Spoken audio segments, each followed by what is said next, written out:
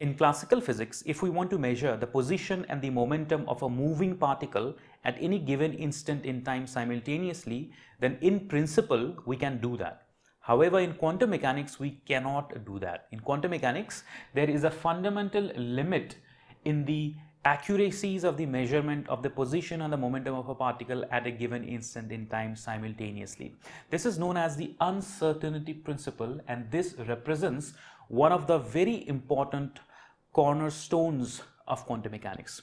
In fact, there are many important conclusions in the quantum mechanical world that arise directly from the uncertainty principle. In this particular video, I'm going to talk about such 5 very important, very interesting, very peculiar and very non-commonsensical conclusions that directly arise from the uncertainty principle. I'm going to discuss all of them in detail, and in fact, I'm going to mathematically prove each one of them straight from the uncertainty principle. So that is all what this video is going to be about. So let's start.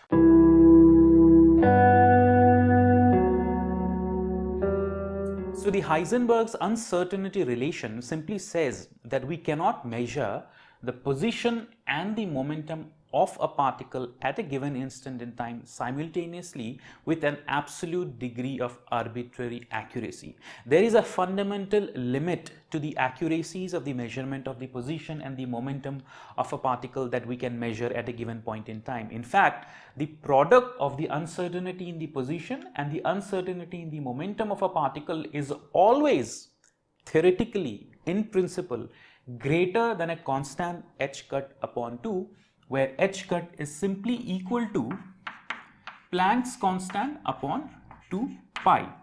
Now, this particular relationship is not just for position and momentum. In fact, in quantum mechanics, there are pairs of physical quantities for which we have a corresponding uncertainty relation, and there are pairs of physical quantities whose uncertainties are inversely correlated. In fact, another important uncertainty relation involves energy and time. So if we are talking about measurements of energy of a given system over a period of time, then the uncertainties associated with the energy and the time also follows a similar kind of a relationship, and there are other similar relations. I have spoken in detail as to the origins of this kind of an uncertainty relationship in quantum mechanics in one of my previous lectures, where we have discussed how the concepts of wave-particle duality, concept of wave packet, and the concepts of Fourier transform between the wave packet in position space and momentum space leads to the uncertainty relation. So if you're interested in all that discussion as to how this equation comes up in the first place, then you can check that lecture first. So in this particular video, I'm interested in looking at some serious conclusions about the nature of the universe that we can derive directly from this particular principle. So let's talk about the very first consequence. The very first consequence has to do with the non-existence of an electron inside a nucleus.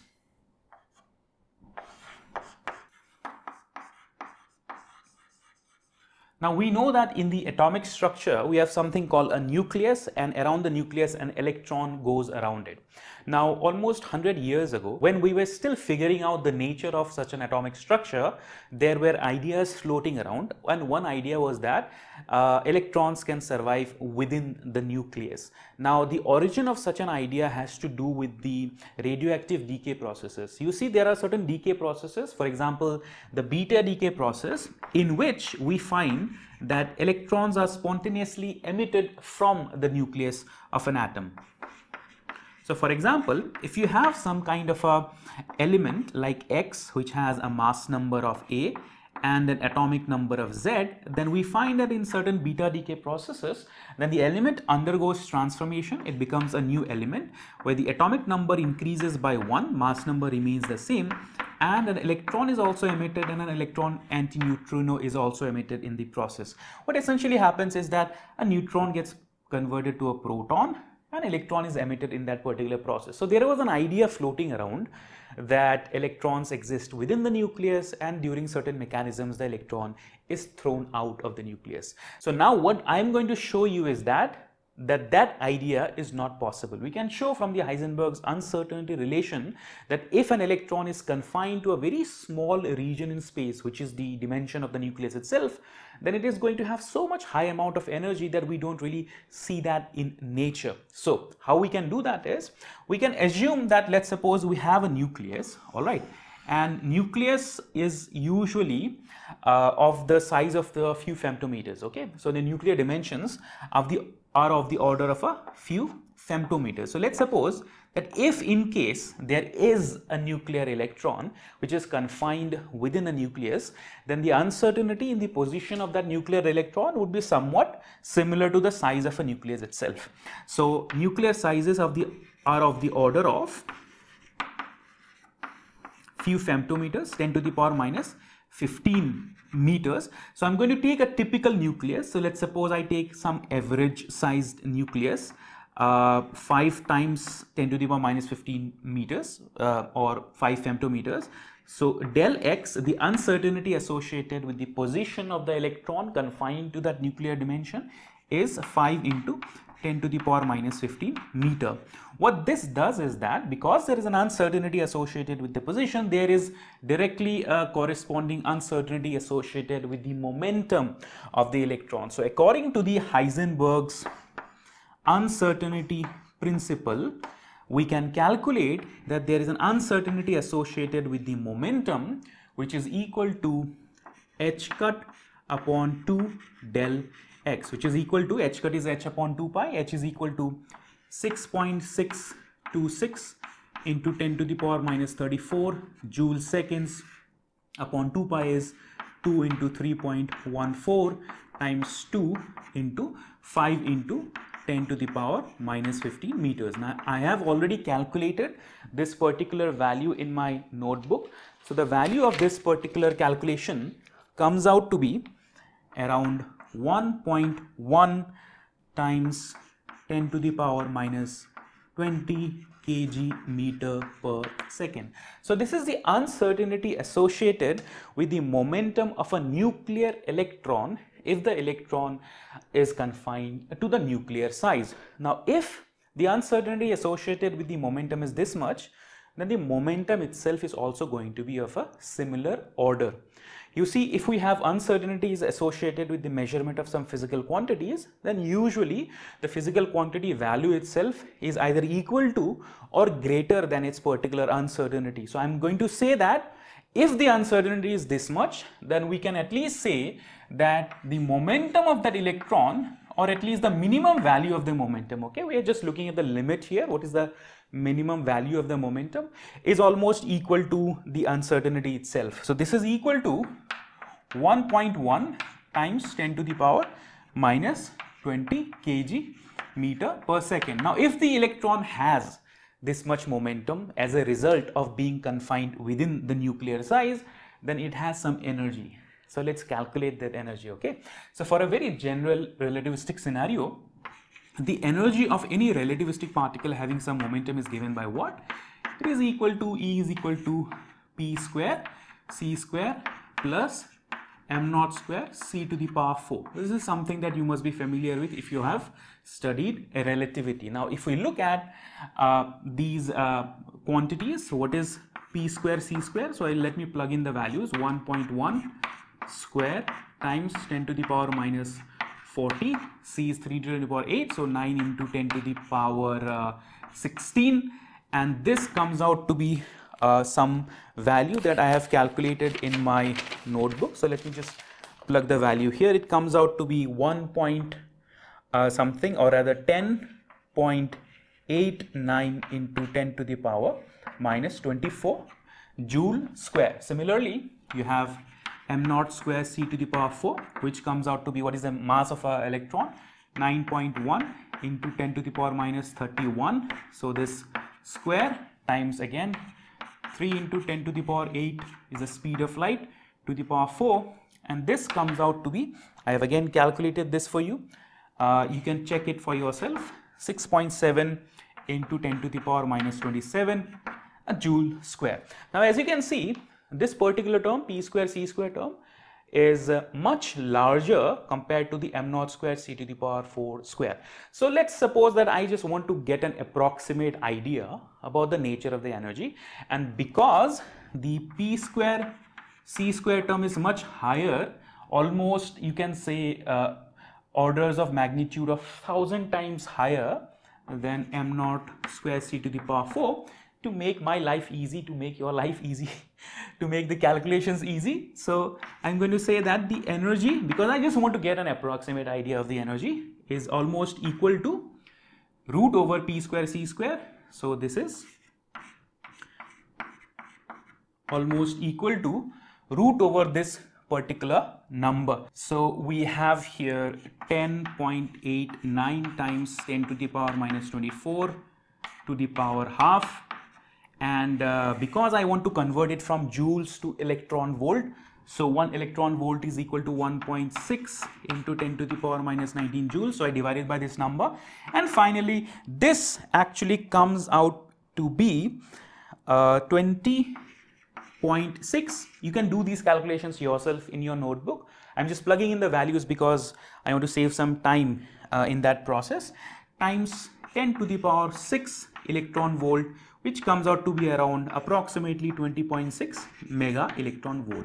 So this is the order of the magnitude of the energy of a nuclear electron, which is confined to nuclear sizes of the order of 5 femtometers. Experimentally speaking, when we look at the beta decay spectrum, that means the energies of the particles emitted in a beta decay process, we find that the energies are of the order of 0 to around 4 mega electron volt, which is very, very less. In fact, majority of the cases, the energies of the beta particle is somewhat around 1 or even less than 1 mega electron volt. So usually, even though we see electrons coming out of a nucleus, experimental study of the energies of those electrons usually falls in the range of 0 to 4 mega electron volt.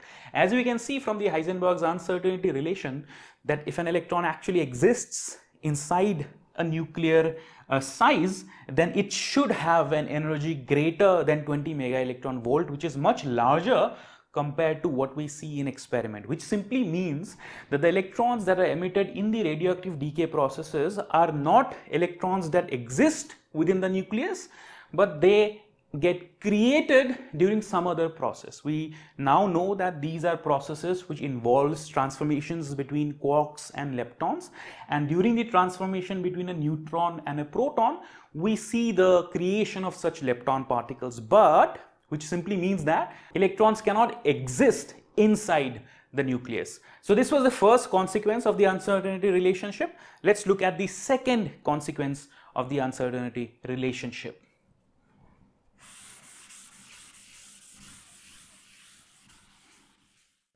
Alright, the second consequence of the uncertainty relation is something which is very, very interesting. It is called the 0-point energy. It is something very peculiar about the nature of our universe, that systems can never really go to absolute zero energy. To understand this, let's imagine a classical system. A classical system like a simple pendulum, which is at rest, or a spring mass system, which is in equilibrium.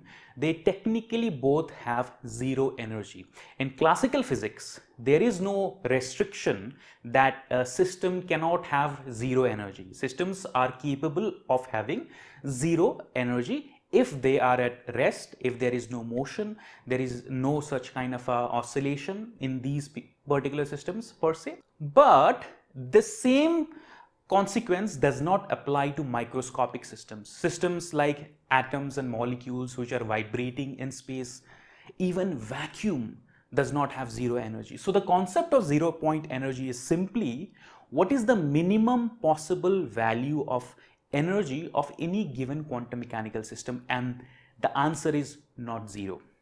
The minimum possible value of energy of any given quantum mechanical system is actually a non-zero and a finite number, and that non-zero energy is called 0-point energy. So the 0-point energy is actually a non-zero, finite, minimum value of energy that any quantum mechanical system possesses as a result of the uncertainty relationship. To demonstrate that, I'm going to take the example of a system whose potential is demonstrated by a harmonic oscillator potential.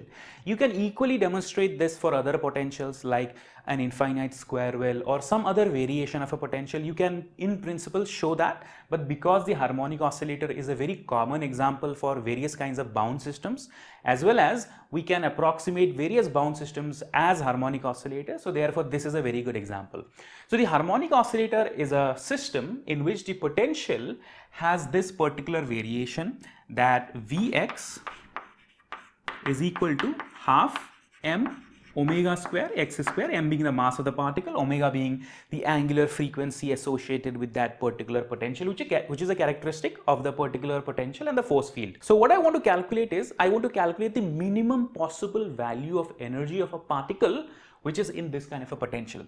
So if we want to calculate the energy is essentially kinetic energy plus potential energy, right? So if you have kinetic energy plus potential energy, that comes out to be p square upon 2m plus half m omega square x square. Now let's suppose that there is a particle in this particular harmonic oscillator system and it has some position and it has some momentum. Now the uncertainty principle says that the accuracy associated with the position can never go beyond a particular limit.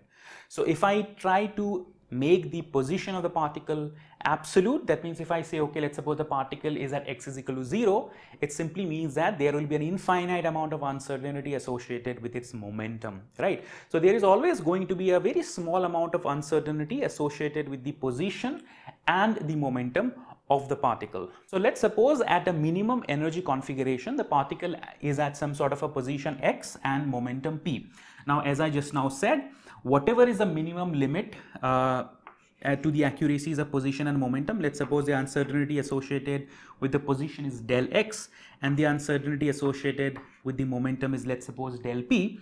I'm going to say that the actual position and the actual momentum are sort of similar, because usually whenever we measure a physical quantity, the value of the physical quantity is actually equal or greater than the uncertainty associated with its measurement. So let's suppose x is almost equal to del x and therefore p is almost equal to del p. Now from the Heisenberg's uncertainty principle, right, what does the Heisenberg's uncertainty principle says? It says that del x, all right, and del p is equal to h cut by 2. By the way, I'm just taking the minimum limit, okay? It's supposed to be greater than equal to h cut by 2 for all situations, but I'm just looking at the limit, right? Because we're trying to find out the minimum possible energy, theoretically speaking. So this simply means that del p is equal to h cut upon 2 del x. So let's suppose that a particle is in a given location x, then in that situation it will have some momentum which is equal to the uncertainty associated with it, which is given by this. So if I plug in this particular value in this total energy expression, then the energy essentially ends up becoming 1 upon 2m p square is equal to h cut upon 2x square plus half m omega square x square. Now this is the general relationship for the lowest possible energy that a particle in this kind of a system can have. So let us try to minimize it. Okay, let us try to minimize this energy and see what we get. So if we minimize the energy, what we can do is we can minimize it with respect to x here. So I can say, okay, dE upon dx is equal to 0. So this is a mathematical process of minimizing a function that is related to another variable. Here the variable is x. Okay, so if I minimize this by doing dE upon dx is equal to 0, then what kind of a answer are we looking at here? So dE upon dx, here I'm going to have h cut square upon 2 into 2, 4 into 8 mx square plus d upon dx of half m omega square x square is equal to 0. So let's solve this and see what we get. So here the constants will be out, h cut square upon 8m x square. So here I'll have minus 2 x cube plus again I have 2 upon 2 m omega square x is equal to 0. So here 2, I'll end up getting 4, the 2 gets cancelled. If I take this to the right hand side, I end up getting h cut square upon 4 mx cube is equal to m omega square x, or I multiply this, it becomes x to the power 4 is equal to h cut square upon 4 m square omega square. So h cut square upon 4 m square omega square, and finally we have x is equal to root over h cut upon 2m omega. So when we are trying to minimize the energy, we find that the value of x at which we will get the minimum possible value of energy is actually this particular expression. So now let's plug this back into our equation. Let's suppose this is point number 1. So using equation number 1, if I plug it back in, what do I get? So E is equal to what? E is equal to h cut square upon 8m.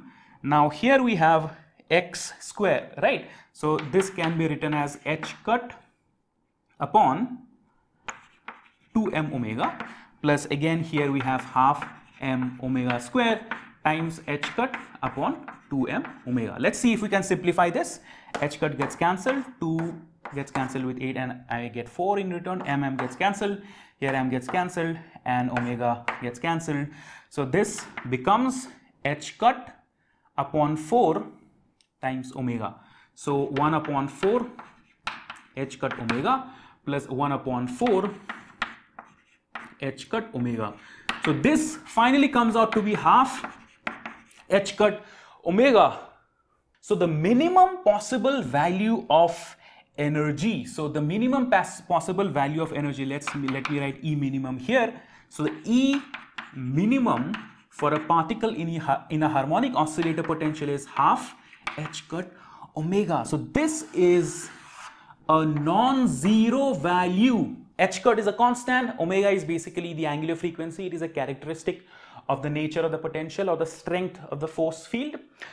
It is a non-zero value. The minimum possible energy in a quantum mechanical harmonic oscillator is never equal to 0. It is a non-zero value. Therefore, whether it's a harmonic oscillator, and we can demonstrate these for any other kind of a bound potential as well through a similar sort of a procedure, the minimum possible energy that is allowed in a quantum mechanical system is never 0. Particles in quantum mechanical potentials are never really allowed to settle down to rest configurations. They always have some minimum finite value of energy. So whether you look at atomic or molecular vibrations, even at zero temperature, even at absolute zero temperature, they still will have some sort of a minimum value of energy. In fact, in quantum mechanics, even vacuum at absolute zero temperature has some minimum value of energy due to the Heisenberg's uncertainty relationship. In fact, later on when we study Schrodinger's equation and different kinds of potentials, we will see that the ground state energy of this kind of a potential actually comes out to be half h cut omega. So this is the 0 point energy concept. That means in a quantum mechanical system, if we have a particle in some sort of a potential, it can never have zero energy, unlike in classical physics where configurations can have zero energy. But in quantum mechanics, that is not allowed. That is the concept of 0 point energy.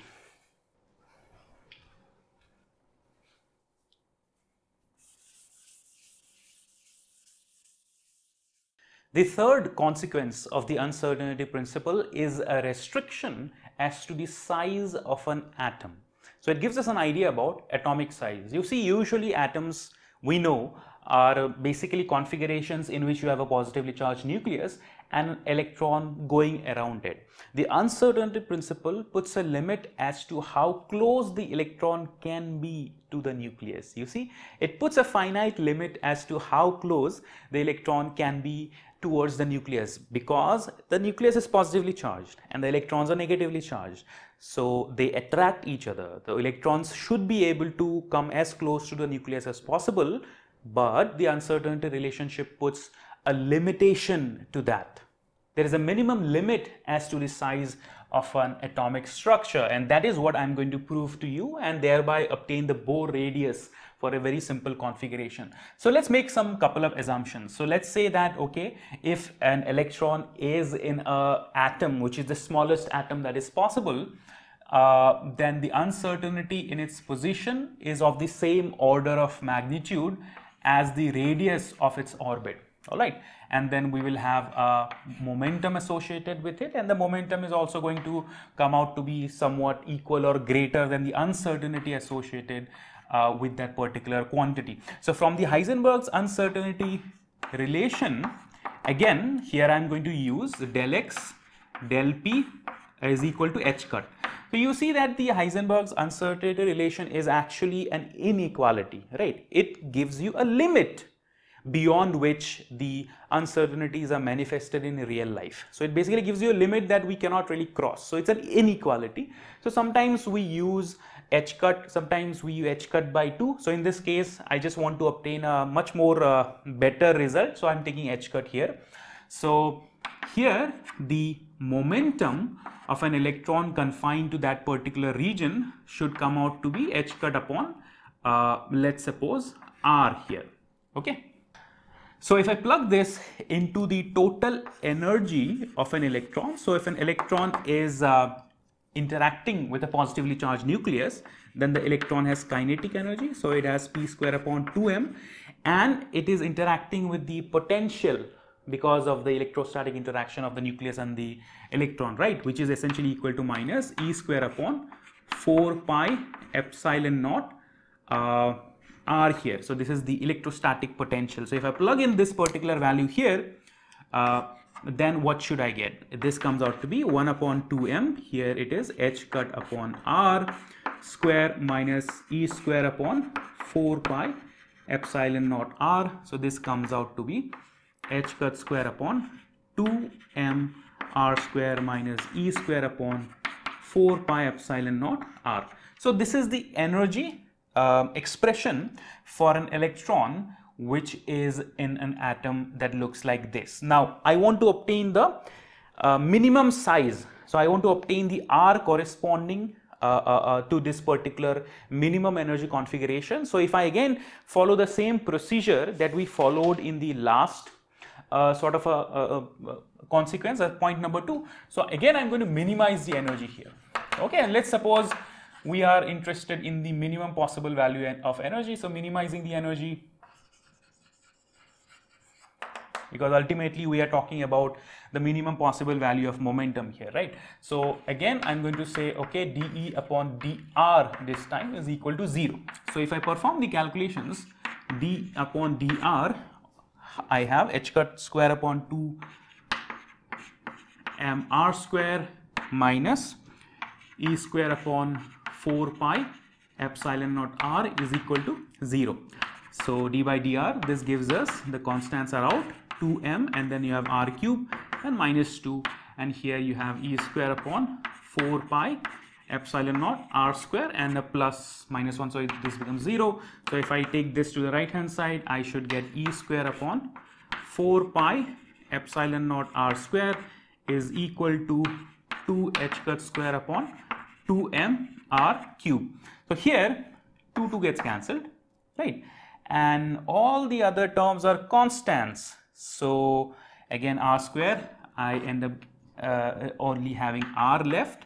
So what is the r? So this is the r corresponding to the minimum energy configuration. In fact, this is the minimum possible value of the radius that is allowed by the uncertainty relationship. This comes out to be 4 pi epsilon naught h cut square upon m e square. You see, these are all constants here. Now I can plug in all the values. So let's say, okay, if I want to plug in all the values, so this is 4 into 3.14 times epsilon naught is the permittivity of free space. I can say, okay, I think it's 8.85 into 10 to the power minus 12, and then we have the Planck's constant here, 6.6 into 10 to the power minus 34, again square, and in the denominator we have mass which is 9.1 into 10 to the power minus 31, and electronic charge 1.6 into 10 to the power minus 19 square, and then h cut we'll get a 2 pi in the denominator, so this is 2 into 3.14 square. So if I multiply all these terms, then I have actually calculated the value for this, and the value for this actually comes out to be 0.52 into 10 to the power minus 10 meters, which is almost equal to 0.52 angstroms or 0.53 angstroms, which is what? You must be familiar with this number. 0.52 angstrom is what? It is a Bohr radius. We will see later on when we talk about the Bohr model of the atom. In a hydrogen atom, you have a proton and you have an electron going around it. Then the Bohr radius, the distance at which the electron is supposed to orbit the nucleus, is actually this particular number. In fact, later on when we study Schrodinger's equation and we find out the nature of the probability distribution of the electron cloud around the hydrogen atom, then the distance at which the probability distribution or the probability density is most probable or has a peak is actually this particular number, and we have obtained the same number for the atomic size using the Heisenberg's uncertainty principle. So even though the electron is negatively charged and the nucleus is positively charged, and the electron is supposed to be nearer to the nucleus as much as possible, but the uncertainty principle provides a limitation to that particular size, and it comes out to be somewhat of the order of a few angstroms.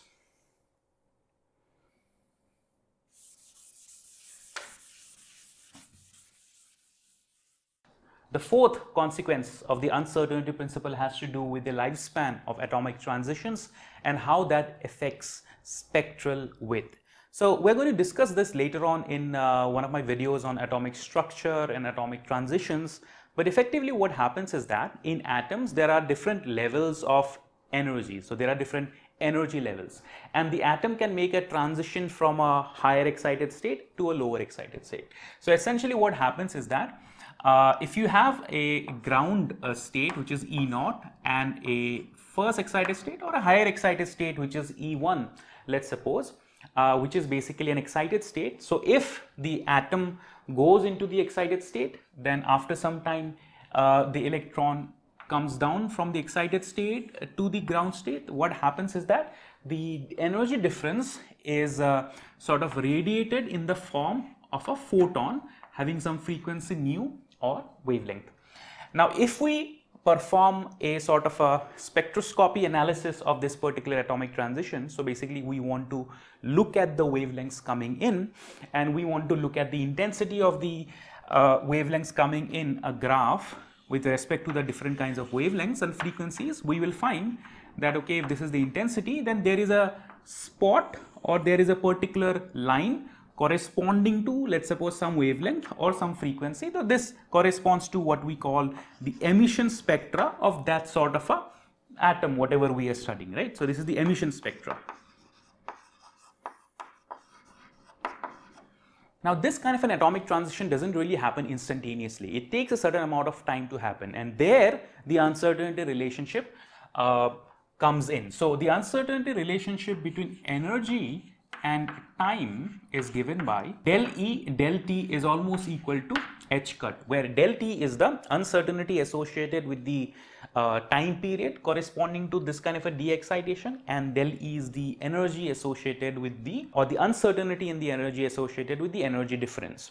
Now if we apply the uncertainty relationship to this kind of an atomic transition, then what sort of a conclusion can we derive from here? The first conclusion is that usually many of the atoms that experience this kind of a de-excitation process, their lifespan is of the order of 10 to the power minus 8 seconds. Okay, so if del T is of the order of 10 to the power minus 8 seconds, then that means there is some sort of a non-zero uncertainty in the energy associated with it. So del h cut or h cut upon del T. So this comes out to be of 6.626 into 10 to the power minus 34 joule seconds upon 2 into 3.14 times 10 to the power minus 8. I have calculated this. The value of this comes out to be 1.05 into 10 to the power minus 25 joules, or 10 to the power minus 26 joules, which in terms of electron volt comes out to be 0.66 into 10 to the power minus 7 electron volts. Now, what does this mean? You see, whenever a system is in the ground state, then an atomic system can be in the ground state indefinitely. So when we are talking about the ground state, the atomic system can be in the ground state indefinitely, and because the atomic system can be in the ground state indefinitely, so del T tends to infinity, so del E tends to 0. That means we can measure the ground state energy with a very high amount of accuracy. However, the excited state only lasts for 10 to the power minus 8 seconds, and because of this reason, the uncertainty in the measurement of the excited state, there is a certain amount of broadening to it. So the moment we make measurements, if you look at this diagram, so let me redraw this particular diagram here, then if you look at this particular transition, then we cannot really measure this excited state energy level to that high accuracy. In fact, there is a certain element of what we can say broadening of the energy level that takes place. Okay, so there is a certain element of broadening of the energy level that takes place. You see that there is a broadening of the energy level that has taken place by this particular value, and as a result of the broadening of these energy levels, there is also a degree of uncertainty associated with the wavelength that is emitted during this kind of a de-excitation process. So if we look at the emission spectra, then you also see a certain element of broadening of this particular spectra around it, something like this. You see that? You do not get a sharp line. In fact, you see a broadening of the spectral line here by a certain amount. Okay, let's suppose we call this as del lambda. So this broadening of both the energy level, E1, the excited energy level, as well as the spectral line is a result of the uncertainty relationship. So essentially, you do not get an infinitely narrow spectral line or emission spectra that you would otherwise get in the absence of uncertainty relationship, but instead you get a sort of a natural spectral bandwidth that arises as a result of the uncertainty relationship. In fact, we can calculate what del lambda is. So if I want to calculate what del lambda is, then we know that the energy that is emitted as a result of the de-excitation process is equal to what? It is equal to h nu. So nu is the frequency corresponding to the energy difference, right? So this can be written as h upon 2 pi, let's suppose, and 2 pi times nu is equal to c upon lambda. So this is equal to 2 pi, and then we have h cut c upon lambda, right? So if I want to say from here what is del E, so del E, if E is equal to 2 pi h cut c upon lambda, so here 2 pi h cut c, they are all constants, right? And lambda is the one that changes, it is in the denominator. So 2 pi h cut c, and then here I should get lambda square here and del lambda here. But what is del E? Del E, according to the uncertainty relationship, is this one, this quantity. So if I substitute this quantity here, then this should become h cut upon del T, which is equal to 2 pi h cut c upon lambda square del lambda. So here h cut gets cancelled, and del T is equal to 10 to the power minus 8 seconds, or we end up getting del lambda is equal to lambda square upon 2 pi c del T. Now we can just take a very simple example. Let's suppose that we are looking at some sort of a spectra where the wavelength that is emitted is 600 nanometer. If I take a very simple, like standard example, and the time span or the lifespan is equal to 10 to the power minus 8 seconds, and I plug in all these values, so 600 into 10 to the power minus 9 meters square upon 2 into 3.14 into 3 into 10 to the power 8 meters per second into 10 to the power minus 8 seconds.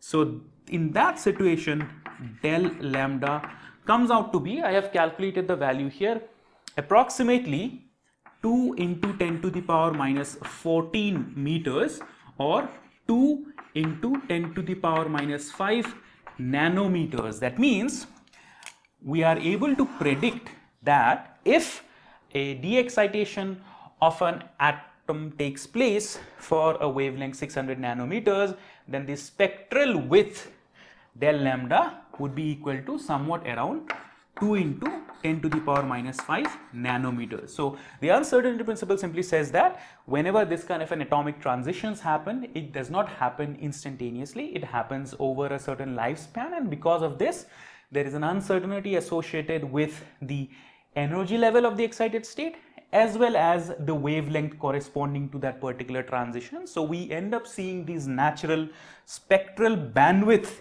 that arises from the uncertainty relationship here.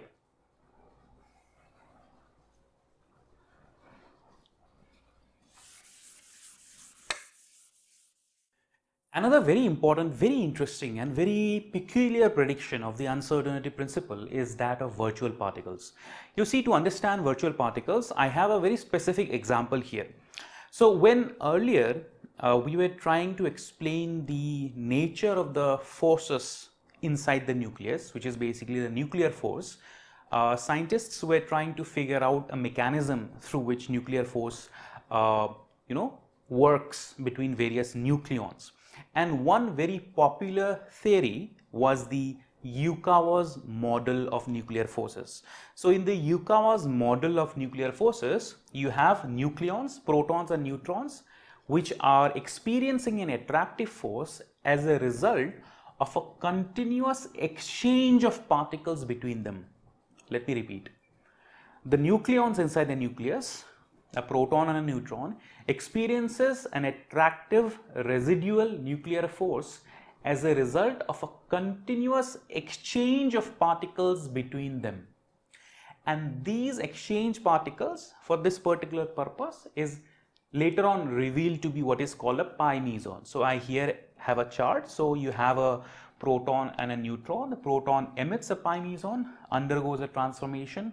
The pi meson after some time reaches the other neutron, gets absorbed, this undergoes a transformation, and this process happens continuously in a very fast manner, and the exchange of that particular particle results in a certain transfer of momentum that creates the attractive force, which we know as the residual nuclear force.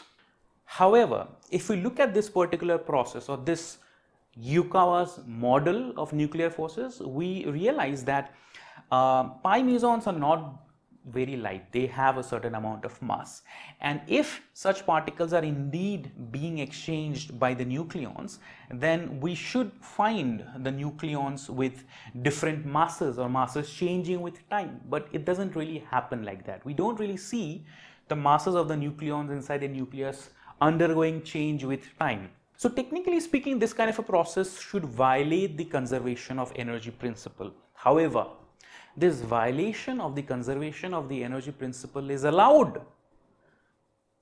because of the uncertainty principle, because the uncertainty principle essentially has to do with measuring physical quantities, right? And as long as there is a limitation to the accuracy of measurement, we can always figure out a scenario in which the energy associated with some sort of a non-conserving process, a process where energy is not conserved, the amount of energy or the violation of that particular energy is allowed as long as the exchange of that energy happens at a very tiny fraction of a time period, which is given by the uncertainty principle. So the uncertainty principle says that the uncertainty associated with energy and time is always greater than or equal to h cut by 2. I'm going to take h cut here just for simplicity.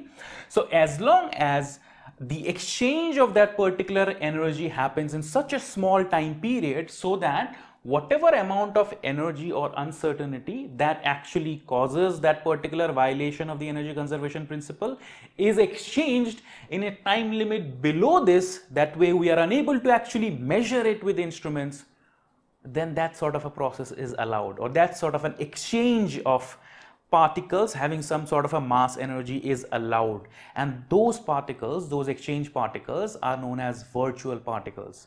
So let me do a very quick calculation and sort of give you a little bit of an idea about this. Okay, so let's suppose that we have these nucleons. Okay, this is just a Feynman diagram corresponding to the same process, where a certain kind of a mass particle is exchanged between the nucleons. And let's suppose this mass particle has, we're going to call this as pion, and it has a mass of m pi, and it travels at a very near speed of light speed from one particle to the other.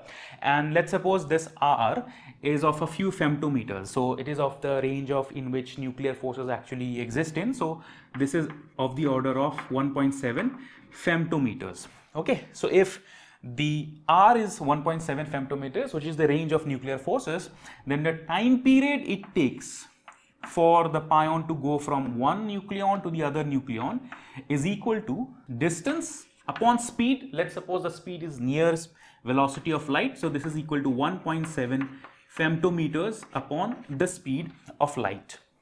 So if I plug this here, okay, in the Heisenberg's uncertainty relation, right, if I plug this here, what do we get? We can actually calculate the discrepancy in the energy. What is the discrepancy in the energy? The discrepancy in the energy is actually the energy of the pion particle as a result of its mass. So just for the sake of simplicity in the calculations, I'm going to say, okay, del E is equal to mass of the pion c square. So mass of the pion c square times del T, which is equal to r upon c, is equal to h cut. So if I plug in all the values, m pi, so cc gets cancelled, into 3. Okay, so let's suppose I take it to the other side. Okay, what is m pi? So m pi is equal to, you have h cut upon r c, which is equal to 6.626 into 10 to the power minus 34 joule seconds upon 2 into 3.14 into r is equal to 1.7 femtometers. So 1.7 into 10 to the power minus 15 femtometers into 3 into 10 to the power 8. All right. So I have already calculated the value of this particular mass. So the value of this particular mass comes out to be around 2.06. 2.06 into 10 to the power minus 28 kgs. 10 to the power minus 28 kgs. Which, if we compare with the mass of an electron, is actually equal to 220 times the mass of the electron. So essentially, if our measurements are limited by the uncertainty principle in such a manner that there is an exchange of this amount of energy between the nucleons in such a short time period that we cannot really measure it experimentally, then the mass exchange is equal to this much. And later on, after 10 years, this kind of a prediction of the Yukawa's model was sort of experimentally verified, and it was found that, experimentally speaking,